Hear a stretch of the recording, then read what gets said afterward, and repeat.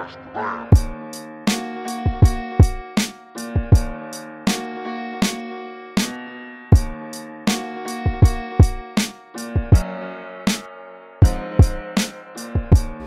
guys, Dean Chase here with another geometry lesson for you. Hope everything's going great. Let's go ahead and get this thing started with a word of prayer.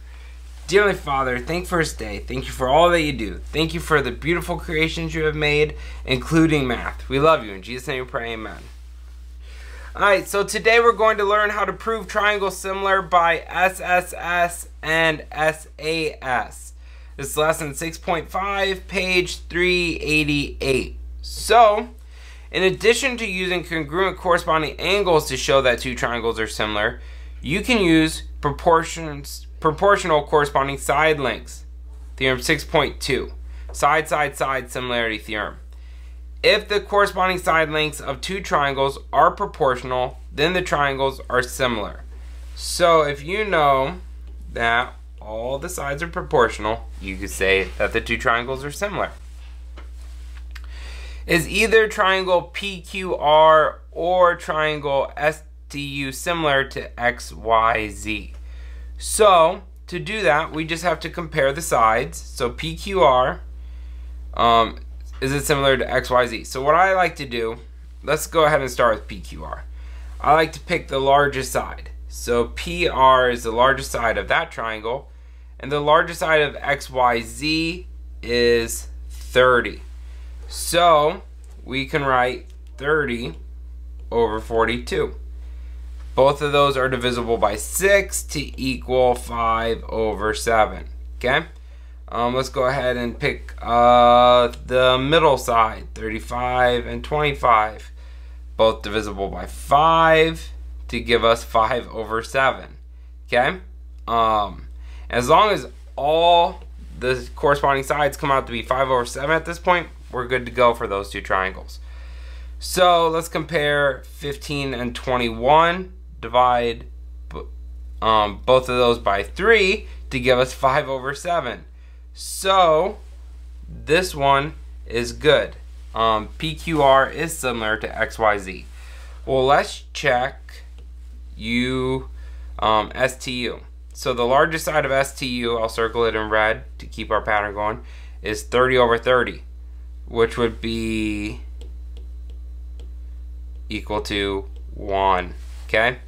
So all the sides would have to be equal to 1. Well, if we pick the middle side of this triangle, I'll circle it in blue again, 20 over 25 is not going to be equal to 1. So this triangle is not similar.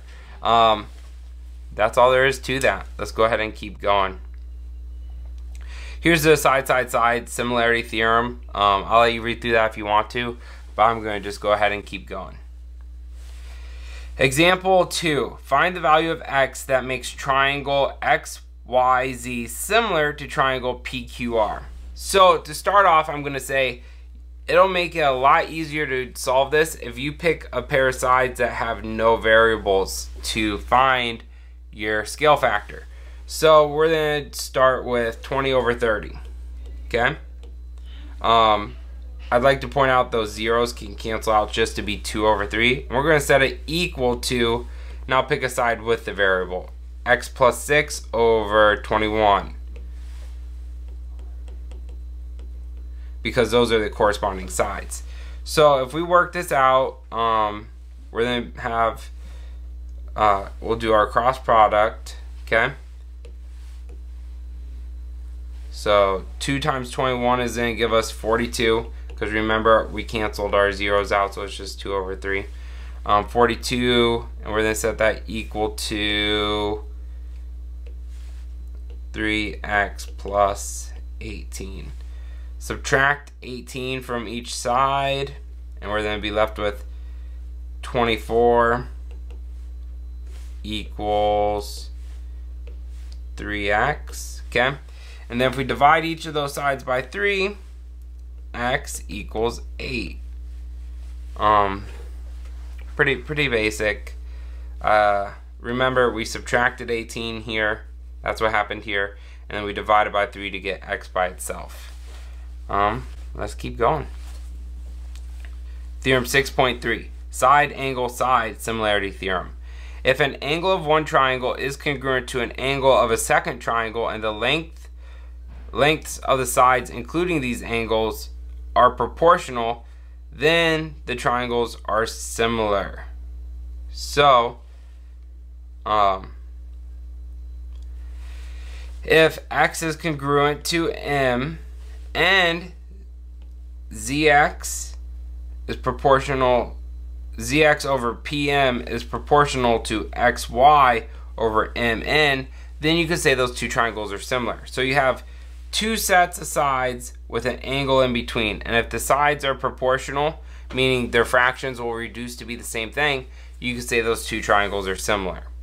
So you enlarge triangle XYW to triangle JHK as shown. Is triangle XYW similar to triangle JHK? So they give us the values of this side and this side. They give us the angle, and then they give us the values of XW and JK. So we have an included angle stuck between two sides. So we need to make sure that the two sides are proportional. So if we write 16 over 24, is that proportional to 18 over 27? And the 16 and 24 is 16 is XW and 24 is JK. It gets a little confusing because they overlap, but you really have to just look at the information given. So we're asking, is that proportional to 18 over 27?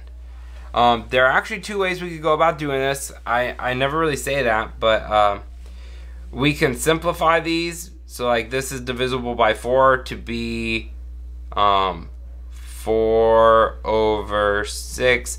I guess it's also divisible by 8 to be 2 over 3. This is divisible by 9 to give us 2 over 3. That's one way you could do it, but I'm going to go ahead and show you this way.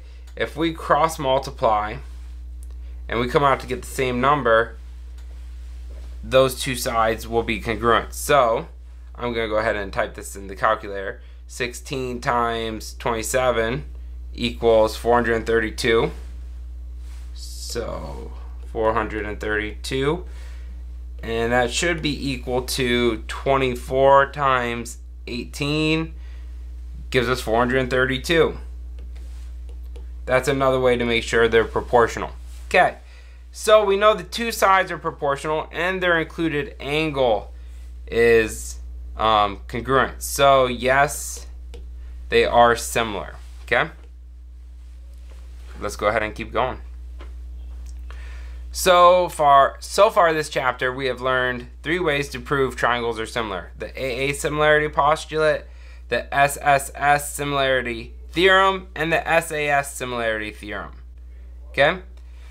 Example 4, they want to tell what method you would use to show that the triangles are similar. Okay? So we have two triangles here, and the only information we have is all the side lengths. So there's really only one option to show that these two triangles are similar, and that's the SSS similarity theorem. Oh man, I misspelled that bad. Okay, there we go. The SSS similarity theorem. Okay, similarity, sorry. That's it, guys. Another lesson done. I hope everybody's doing awesome, and I guess have a good day. See ya!